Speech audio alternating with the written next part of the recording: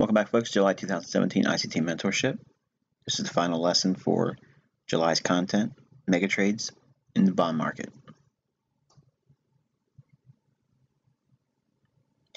All right, when we go into the bond market, we're going to be looking at, much like everything else we've looked at for this month's content, we're looking for seasonal tendencies.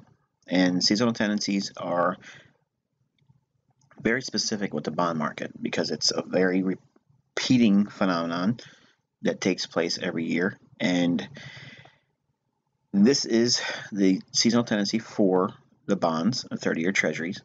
And obviously there's generally some measure of weakness starting in the beginning of the year and trades down into some seasonal low that takes place between the May and June months. So sometime during May or June, every year there's a seasonal low that forms, generally, again, between the months of May and June. So this is the number one setup that I want you to be looking for every year. Now, before I state anything further than I already have, just because we have a May-June seasonal tendency low that historically can be seen, doesn't mean every single year is going to create a seasonal low for the bond market in May and or in June. It just means that we have to be looking for this to potentially be there. So if there's going to be a decision based on whether you're going to be looking for a big move in the bond market, whether shorting or going long, I think if you do the analysis and study over historical price data, you'll see that May, June traditionally has a very high odds of making a low. That is not a guarantee. It's not a panacea, be all end all idea. It's not 100%. So if you go in forcing it, chances are you're going to lose money on it. Okay, so I want you to focus primarily on the May-June time period every single year for the formation of a low in the bond market. Now you can anticipate weakness at the beginning of the year down into this May-June time period. That's one way you can look for a trading scenario. Okay, or you can simply sit on your hands and wait until May and June of every year and anticipate the technicals to get in line with the fundamentals, which shows this statistically proven there's more chance of a seasonal low forming in the spring, early summer in the bond market than any other time of the year. Later in the year, there's the September, October, November rallies that take place. You can see there's two significant intermediate term lows that form, and they're generally short-term in nature. So you can be a short-term swing trader or just a short-term trader and anticipate bullishness in those time periods.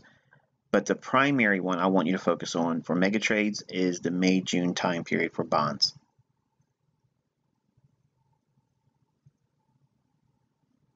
Okay, we've mentioned it multiple times throughout this mentorship, but the interest rate SMT is going to be that little silver bullet you're looking for qualifying and confirming that the mega trade itself is actually unfolding. Now, the Treasury bond market is routinely a trending market historically. You can see that over long periods of time, bonds typically will move in a trending environment. Now, it doesn't mean they won't go into consolidations. It just generally means that as a characteristic for this asset, it's historically and traditionally a good trending market. It tends to stay in a long-term trend for a while. Now, when seeking mega trades in bonds, it's crucial to refer to the 5-year, 10-year notes comparably with the 30-year bond market. Now, this application of relative strength analysis will aid in timing where the smart money actually steps in and buys the bond market in large magnitude. It's one thing to anticipate the seasonal low in May and June, and that's enough to give you a statistical edge. Edge is not 100%. It just means that you have a statistical edge that more times than not, there's usually a seasonal low forming between May and June over the calendar year for the bond market. Now, does it mean that it goes up the rest of the year? No, it just means that you have a potential to see a significant rally to occur from the May-June lows. that can't be qualified until you see an SMT divergence across the 5-year, the 10-year, and the 30-year bond market. So what does it look like?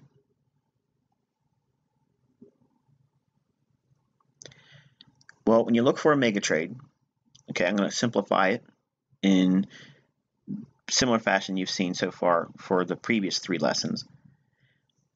The first thing you're looking for is a seasonal tendency that forms in late spring, early summer, which is the May-June bond low. The next stage is you're going to be looking for identifying institutional order flow, and you're going to be waiting for a higher time frame institutional PD array. Now what you're waiting for is you're going to anticipate bullishness on the seasonal tendency between May and June. You're going to identify institutional order flow. You're going to be waiting for signs to indicate that on a higher time frame that the market should be looking for higher prices. And when the market goes into a discount market, now you have a stage that's properly set. Now you're going to be performing a daily scan for the interest rate SMT divergence between the 5-year, the 10-year, and the 30-year.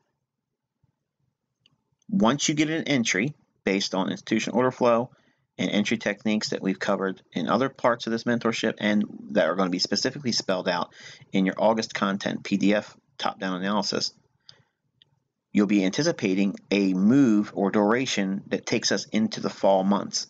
So the fall highs, that's generally what you're aiming for. It does not mean that the bond market is going to rally that long. It just may rally a month or two. But generally, we're waiting for the September, October time period to anticipate some measure of intermediate term highs to form. After that, short-term trading begins from a characteristic standpoint for the bonds. And each year, you want to be doing this as a routine. But the main thing is you do not want to overtrade the bonds. You want to be looking for this May-June time period to begin the trend over the next several calendar months. If you do this, if you sit on your hands and you wait for this to come to fruition, you, number one, will develop discipline. You'll have a clear, objective approach about how to trade the bonds. And it's, as you'll see, very consistent with giving a long-term swing traders model, a long-term position traders model, and if you trade in a direction that this method gives you, you can also do day trades and one-shot, one-kills in the direction as well. So it gives you the basis for trading the bond market entirely from all aspects of short-term day trading, scalping, swing trading, and position trading. You can't ask for anything more. This is the reason why I saved it for last. Bonds are a pet market of mine that I have a very close love for, basically. Like I said, if I was forced out of Forex, if Forex just became untradeable, I'd go right back to the bond market, and I'm confident that I would do very well with it. Do I want to go back to the bond market? No, I don't, because I'm passionate about the foreign exchange market, because I think it's loaded with manipulation, so therefore I know what those manipulations are. If it becomes impossible for me, I will have no problem leaving the asset class of foreign exchange and going back to trading commodity futures in the bond market, and have absolutely zero fear of whether or not I'm going to be able to find consistency. By itself, that's a huge vote of confidence in myself as a trader. You may not have that, but you will develop it over time, especially if you're looking for big moves like this. Because if we get these big moves that start between May and June, and they go for long durations over several months, what that will do is it will fuel the other markets to allow them to go into trending environments as well.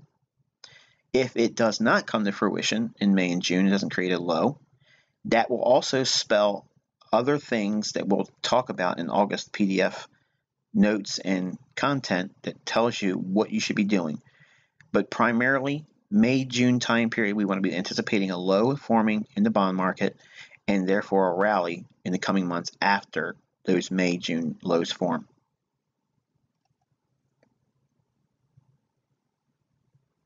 Okay, we're looking at an example here of the 3 specific bond and notes that you have to be looking at. The top is the 5-year Treasury note, the middle chart is the 10-year Treasury note, and the lowest is the 30-year Treasury bond market. So when we're looking at price, okay, I want you to learn to train your eye to anticipate specific turning points. Now, there's 2 turning points on here that I really want to draw your attention to. The first is the most furthest to the left of the chart. There's a swing high, a retracement, and then another swing high forming. This is seen on all 3 of the charts. The uppermost 5-year Treasury has a higher swing high or high forming, and then the 10-year has a lower high forming, and then obviously the 30-year has a lower high forming as well. This confirms that down move trading down into the low that's seen on all 3 charts. That low is what I want to draw your attention to. So while we see the divergence at the highs, which led to that deep retracement, how can we see that low and why did it have such a response off that low? Well, we're going to take a look at that in greater detail, but right now we're focusing primarily right there. So now looking at the 5-year at the top, you can see that the 5-year made a lower low, the 10-year in the middle made a higher low, and the 30-year made almost equal lows. So there's a divergence or interest rate SMT divergence, and it's this divergence right here. 10-year failed to make a lower low, while the other 2 made either an attempt to go lower or equal low. The 3 bond markets or Treasury markets here, they have to move in concert with one another. If they diverge, and it just takes one, that is your early warning sign. Because the smart money does such a large volume of trading, when they step in and start buying, they're going to spread their risk over the short term, the intermediate term, and the long term. Because of that, and because of their sheer volume and their order placement, there's going to be a crack in the correlation amongst the short term, the intermediate term, and the long term yields. Short term yield is the 5-year, intermediate term yield is the 10-year, and the 30-year is the long term yield. We're trading the 30-year bond or the 30-year yield, but we're using the short-term and intermediate term and the long-term yield in comparison to see when that smart money elephant presses its foot down in the mud. This is what it looks like. So we're going to use this example here, working from the lower time frame out to a higher time frame to identify what this smart money footprint looks like and how you can use it to frame mega trades. Okay, folks, this is the 5-year Treasury note. And I want you to see that lower low here, okay? And we're going to look at the 10-year. You can see that divergence right there. And we're going to look at the 30-year Treasury. You can see that's relatively equal, okay? So the 5-year went lower, the 10-year diverged, and the 30-year was basically unchanged or equal low. That in itself is SMT. This is the crack in the correlation that would be normally expected in the bond and Treasury markets. So the 5-year, 10-year Treasury notes and 30-year bond market, they should be moving in tandem. But because they're not moving in tandem here, this draws special attention to what may be a smart money accumulation pattern. So now what we're going to do is we're going to go out to a daily time period. Okay, and this is actually just looking at the month of June of 2008, and we're going to look at 2008, 2009, all the way up to 2017. Okay, here's the 5-year of the 2008 September contract. As you can see, the May-June time period, we're looking for a seasonal low to form, and the low forms in June. Now, I zoomed in on an intraday chart on the 5-year, 10-year, and 30-year right at this low. That's what we were just looking at in the previous charts. This is the 10-year of the same time period. And there's the 30-year Treasury bond. Again, the May-June time period creating a seasonal low. The SMT divergence that occurs down here, we could be a buyer around 112 and a half. Let's just call it 112 and a half. If that's the case, that would be 1, 2, 3, 4, 5, 6, 7, 8, 9, 10, 11, $12,000 per contract of a move from the June seasonal tendency, just getting into September at the contract expiration. This is a September delivery contract. Now we're going to look at the December contracts throughout the rest of the remainder of this presentation, but I want to show you that in 2008 the seasonal tendency was in fact there, okay, and we also saw that the September influence that was expected for short-term trading also saw a rally as well. We also see in the early portion of the year there's a decline that took place, trading down into that May-June time period for the seasonal tendency to kick in. Now I don't know about you, but $12,000 per contract is a rather significant return in a short order of time.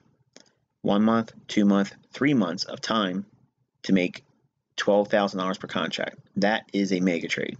That's what it looks like in the bond market. So now what we're going to do is we're going to take a look at the delivery contract month of December 2008, and then we'll start working out from 2008 to 2017. Okay, now we can see the delivery contract of 2008, the December contract. This is the 5-year Treasury. As you can see, we have basically equal or slightly higher low here while in consolidation. And we're in that September-October time period when seasonally we expect to see rallies occur as well. And we're going to look at the 10-year. You see now here the 10-year makes a lower low. See that? So we have a lower low formed in the 10-year comparatively with the 5-year that was unable to make a lower low. At the same time, the 30-year Treasury bond was making a lower low. So we have that September-October time period going into November, and we have a very impressive rally. Again, we're going to assume that we could have taken a long at 114. This is all hindsight, and this is completely hypothetical, but in the grand scheme of things, let's say it's 114. There was an entry. That's 2, 4, 6, 8, 10, 12, 14, 16, 18, 20, 22, 24, 26, $28,000 per contract going long on the 30-year Treasury bond with a seasonal tendency and expecting higher prices and using the index SMT divergence. Huge, huge, huge moves in the bond market here. What I want you to believe is that, yes, these moves are possible, but not all of them will be this extrapolated. This is a huge, huge move. But the market had moved down into a discount array down here as well. Price moved away and started breaking all the premium arrays and started rallying for a higher time frame objective. Now, if we look at a higher time frame chart, and we'll do that now. Here we can see that 114 level was inside of a bullish order block, and it also came down and took out short-term sell stops. And this is a weekly chart prior to that extrapolated move on the upside. Here's the range, the high and the low. We had moved down into a discount array, ran stops, bullish order block, boom, explosive price rally. 2009 set up here, May-June time period. You'd see the 5-year going into June. Okay, you can see a higher low forming here. So this old low here did not get broken with this low. And on the 10-year, right away we can see it made a lower low right there. And the bond market made a lower low in our May-June time period. We could be a buyer in the bond market. Again, we're going to be using that 14 level, that 114 level as a potential entry. return to the order block here, last down close. The high on this is 113.21, and this low here came in at 113.22. So we're going to just say that it's 114 that we got in at. Use a nice big round figure. 114, and price rallies up to 1, 2, 3, 4, 5, 6, 7, 8.5 or $8,500 per contract. Now this is the September contract. We're going to look at how much it rolled if we moved into the December contract out of the September contract and rolled into the December delivery to get more of a move. So we're going to reference basically the beginning of September in the contract price movement in December's contract, which we'll see now.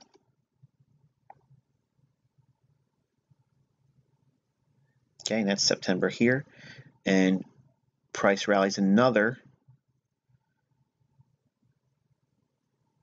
we'll say 1, 2, 3,000 and a half, another $3,000 more of a price move by rolling from September's contract into December.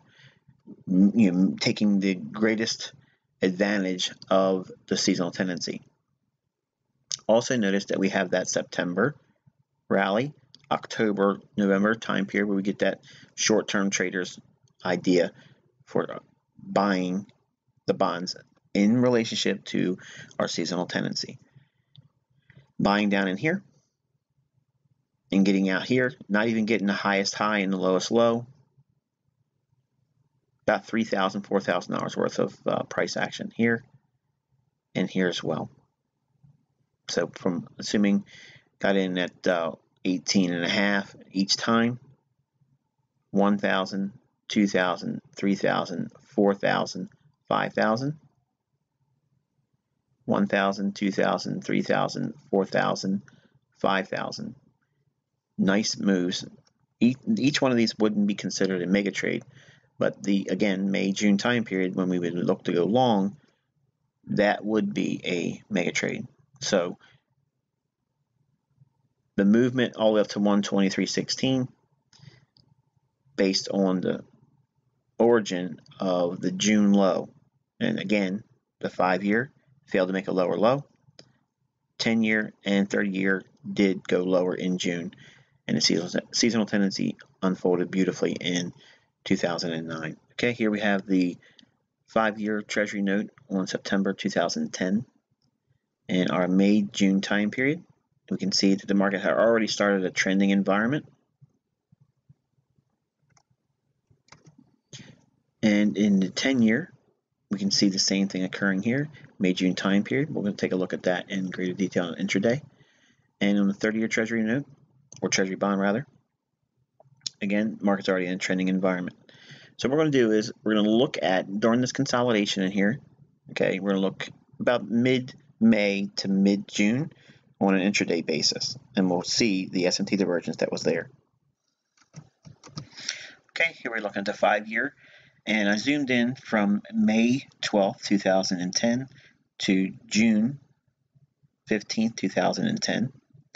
And you can do this by having the settings like this. You go to line, intraday, show about a month's worth of data, 2-hour chart, and put the data field in which you want to scan through. Okay, and this is what you come up with by plotting that. And you can see that we have May going into June. We have that slightly higher low here. And in the 10-year, we have that lower low. So right away we have divergence, 5 years failing to go lower like the 10-year. And on the 30-year, we have that lower low as well. Okay.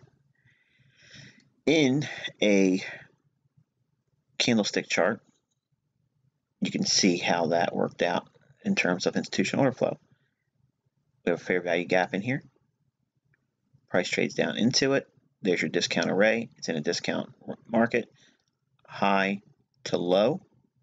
Why not down here, Michael? You could have used it. You could have used that range, but we had a dynamic price movement here and dynamic price movement here as well. We have just recently taken this one out, so what's the next downside discount array? It's going to be this one. And this is where the divergence occurred. So we're blending the two. Lower low in the 30-year, but it goes to a discount array. At the same time, the 10-year makes that lower low, but the 5-year doesn't. So that's where your 2010 mega trade entry pattern formed. Let's go back out to the bond market, and we'll go to the daily time frame. Okay, here's the daily time frame for the September 2010 delivery contract. And we're going to say at 122.5 was our entry with the bond or interest rate SMT divergence. So at 122.5, right in here, it's 1, 2, 3, 4, 5, 6, 7, 8, 9, 10, 11, 12, 13, $14,000 per contract. And that's just the movement up into prior to September. Again, we look for September, October time period to give us our seasonal high, or before the market starts going into a swing traders model or short-term trading. And let's look at the December contract of 2010. Price dips down and it makes one more attempt to rally. Doesn't really trade higher than the previous high, does it? But look what happens. We have the October high and the market eventually trades lower. So did the seasonal tendency and mega trade unfold there? Absolutely it did. That's a lot of money for one setup that you wait for every year and try to milk it. So now we're going to take a look at 2011. Okay, here's the September contract for 5-year Treasury notes 2011. And we're already in the intraday charts, and we're going to zoom out from this point. I just want to see how the seasonal tendency can be sometimes a little bit late. And I also want to show you an opportunity to use relative strength a little bit differently. That way you can see that it's not just looking at a short-term low against another short-term low. You can sometimes have to trade through a short-term low to get the measurement. And I'll show you what that means right now. We have this low here, and another lower low. You see that? So we have a low, a lower low, and a lower low. So we have low, lower low, lower low prior to the rally. And that's on the 5-year. Now, if we look at the 10-year, we have that same similar thing here. We have a low, a lower low, and a lower low. Okay, so again, we have that same dynamic. 5-year and 10-year are in agreement. Now let's take a look at the 30-year. We have a low, a lower low, a lower low again. No, we have a higher low. So by using 3 points of reference makes a swing low. We have a swing low here, here, here, lowest in the middle, higher low to the left, higher low to the right. Comparatively, we see that not occurring in the 10-year, and we don't see it occurring in the 5-year. Okay, so this is a footprint. It's the same smart money accumulation pattern by nature or by description, the characteristic of seeing when smart money places their foot in the marketplace. But it's a different interpretation, but it's the same result. So while we can look at these two lows here and here, that is enough to give the divergence. Okay, so between the 5-year making that lower low here, the 10-year making that lower low here,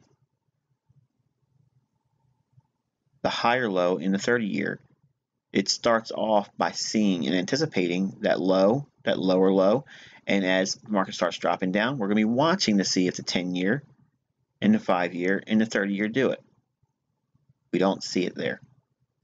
Okay, so the divergence occurred just a little bit late in terms of seasonal timing, but the anticipation is still there, and we start scanning for it each day. Okay, now we're going to go out in all these time frames back out to a daily, and we can see that the signal itself formed on July 8th, 2011. 2011. Okay, so we can see, okay, now we can see the 30-year Treasury bond, and this is the 8th of July in 2011.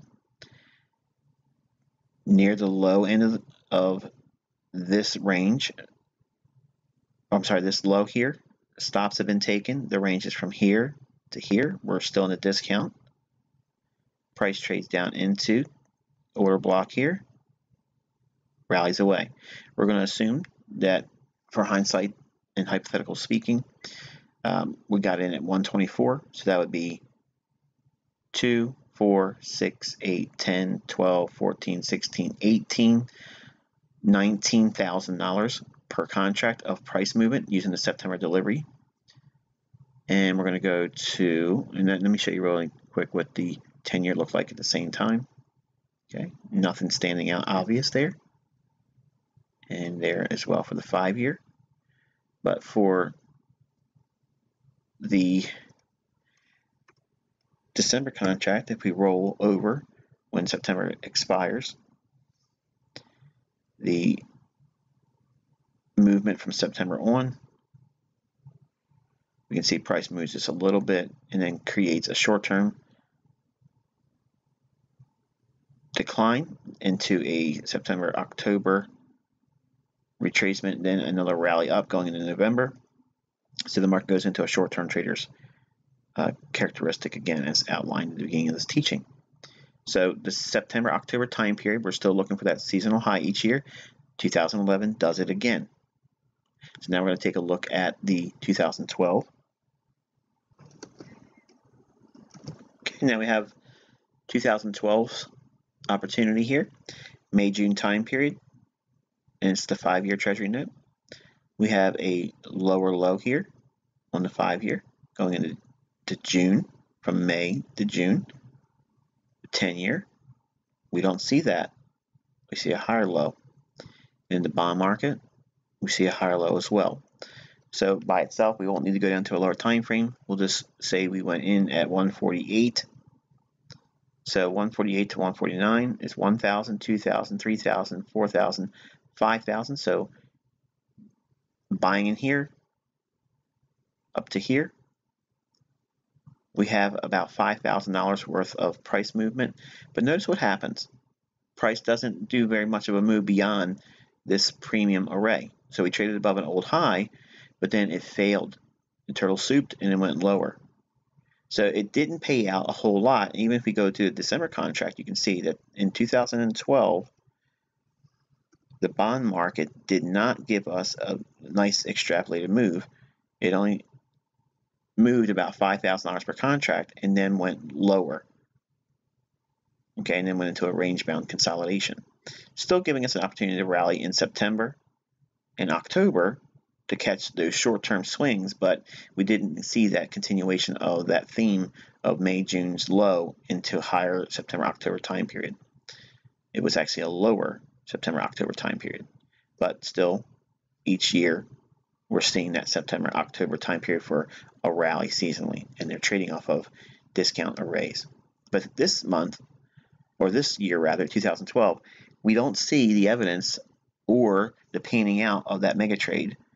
Now, this is the first one in the years that we've started looking at, but so far it's been pretty consistent. And so now we're going to take a look at 2013. Okay, now we're looking at the 2013. This is a 5-year Treasury note, and we're looking at May-June time period. So we have a low here. Maybe the seasonal tendency is coming in a little late. We have a lower low going into July, just like the previous year. We saw a little bit of lateness coming in. The 10-year, we see that same lower low form, and in the 30-year, the same lower low. Bonds are on a downtrend, and guess what? There's absolutely zero mega trade forming for our seasonal tendency. So we have back-to-back years, 2012, 2013, not providing our bullish seasonal tendency for a rally, and we don't see that seasonal pop from May, June leading into October, September, October time period as a seasonal high. Let's take a look at what the September contract looked like here in contrast to the December contract. You can see that the September and October time period did create our buying opportunities that we look for, but the mega trade was just simply not there. We have about $9,000, $8,000 worth of a price move on this, but we're just going to say that 2012 and 2013 were dud years. So now we're going to take a look at 2014. Okay, here we have 2014. This is the 5-year Treasury note, and here's our May-June time period. Okay, and we have a low, a lower low, then we have the market creating a little bit of a rally up, and in the 10-year, we can see that we made relatively equal lows in the middle of June. Let's go back to the 5-year. You can see that we went lower here, failed to go lower in the 10-year. In the 30-year, failed to go lower. So we have a divergence there. But notice we have a nice wick down, taking out these equal lows in July. They did a stop run. Now, I mentioned before how bonds typically are not plagued with a great deal of manipulation, but this is one of those instances where it does occur, but it creates another SMT divergence between the interest rates. So the 30-year makes a lower low here in July, does not make that lower low in July in the 10-year, and doesn't create that lower low till late end of July here. But all we need is a signal for the bond market, the 30-year Treasury, and that's in here. So we can see this as a run on sell stops, and we'll say that we were able to get in at 135. So that would be 1, 2, 3, 4, 5, 6, almost $7,000 worth of a price move, and that's using the September contract. And December contract sees it go even further. Okay, we have a nice run up in October, so we have our September and then our October-November rally as well. So again, we had 2 back-to-back dead years, then came right back in with a barn burner year of big movement in the bond market. So now we're going to take a look at the 2015 year. Okay, we have 2015. This is the 5-year Treasury note, our May-June time period in here. Okay, and we have a low, the higher low, and a higher low in here. But look closely. We have a higher low here towards the end of June. On the 10-year, we have that lower low. So right away we have SMT divergence, and we have a lower low, and creates a lower low for the month in the 30-year. Okay, and price starts to rally from there. We're going to say that we were able to get in at 149. Again, we're not trying to pick the best price of entry. So 149 to 150, 2, 3, 4, 5, 6, 7, 8, 9, 10, 11, 12, 13, $14,000 again of price rally. But it creates a short-term high in August, trading back to a premium array, bearish order block, then falls off rather aggressively. Okay, so we rebalance all price delivery on the downside here with buy-side delivery here. Let's see what the December contract showed, if there was any more continuation. But right away, it's already a mega trade by itself in terms of price magnitude, how much it moved. And for the December contract, it created, again, the September, October, November rallies, but nothing in terms of extrapolation on the upside. So again, we have another year where the mega trade unfolds for the bond market. So now we're going to take a look at 2016. Okay, you can see the 2016 5-year Treasury note for the September delivery contract. Okay, our May-June time period here, we have a lower low and a series of lower lows in here going into June. We have a higher low at the end of May going into June, and we have the failure to make a lower low even in this series of lows. So right away we have SMT divergence, and we have a higher low comparably with the bond market. So we're going to say we had a 163 entry, again not picking the lowest or best scenario, 163, 1, 2, 3, 4, 5, 6, 7, 8, 9, 10, 11, 12, 13, $14,000. Again, every full handle is $1,000 per contract, and that in itself is a nice mega trade, big, huge extrapolated move.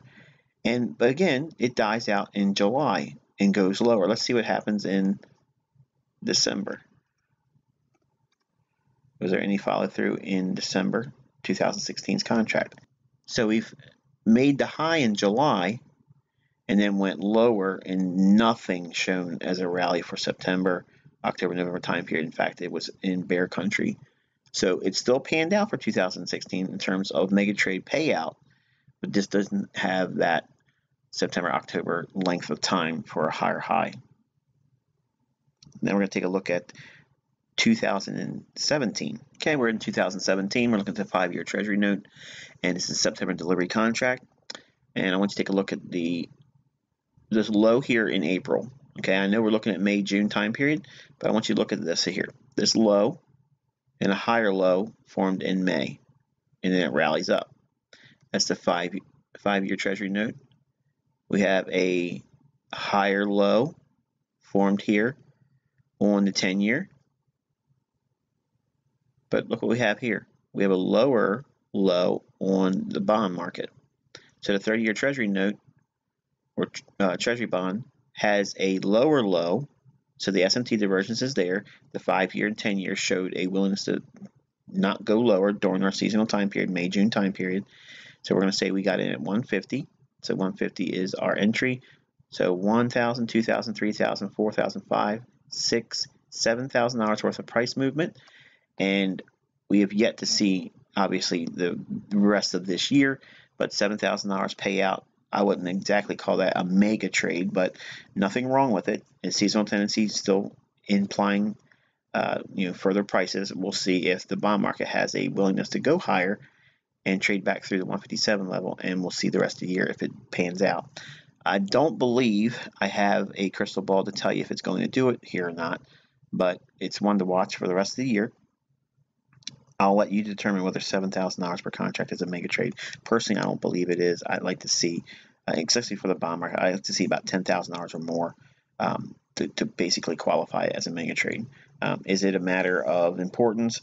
If you make $7,000 versus $14,000, obviously everyone would raise their hand and say, I want the $14,000. But I'd like to see $10,000 or more for the annual move that takes place in the bond market to really qualify as a mega trade. Anything less than that is just a really good trade, but not a mega trade.